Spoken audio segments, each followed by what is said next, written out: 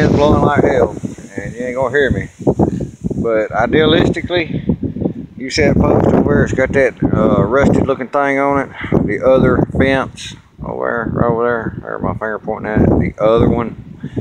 Put a gate there, and then take this and bring it straight across, take all that fence down, and bring the posts, take those posts up, and plant them over here, and come in and tie in right here, and then take it around over there.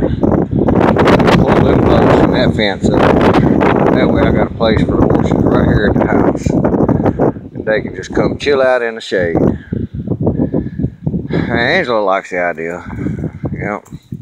It'll all be good. We'll finish this fence right here so we can lock here, lock there. Damn neighbors had a delivery from Rent-A-Center.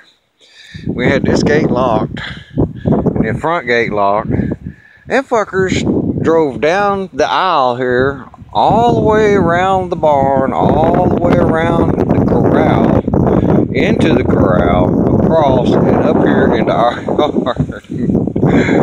Dumbasses. No, there's a way we get in. We can make a delivery, but you at the wrong damn house, by God. Guys, I'm standing out there in my underwear too, because look, look. You can't even see my neighbor over there, and you can't even see my neighbor way the fuck over there either. So I kind of like do my thing, and Angela does too. We both get out here and walk around in our butt naked and underwear, because well, we don't like laundry.